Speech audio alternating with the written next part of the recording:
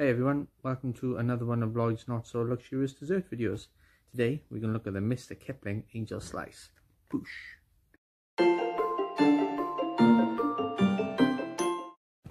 So, I bought this from Tesco. I think it came in a 6-pack or an 8-pack. Don't know, I've eaten quite a few of them over the last week. They are quite small, as you can see. I wouldn't really call it much of a snack. You probably have to put about 4 of these together to have a proper dessert. Quite a big fan of angel cake. Used to eat a lot of it when I was little. Remember, we used to get like the blocks, quite big. My father liked it, so we used to have it in the house, so I liked it. Okay, so let's open it up. I imagine this will probably go well with a cup of tea in the afternoon. Okay.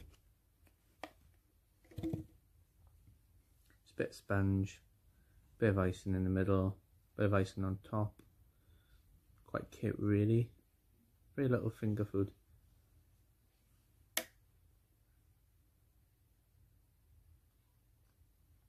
Okay. Not too bad. Icing in the middle is not up to much. Bit soggy texture. Smells nice, just smells, you know, quite sweet, really.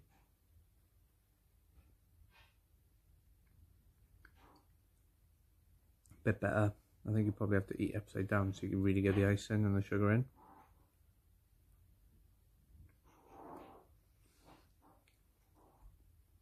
It's alright. Not the best cake I've had.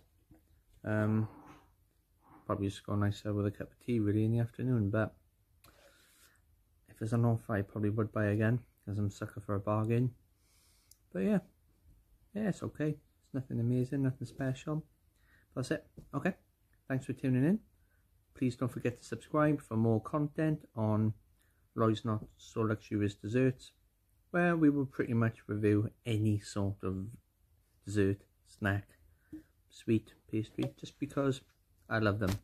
Adios, amigos.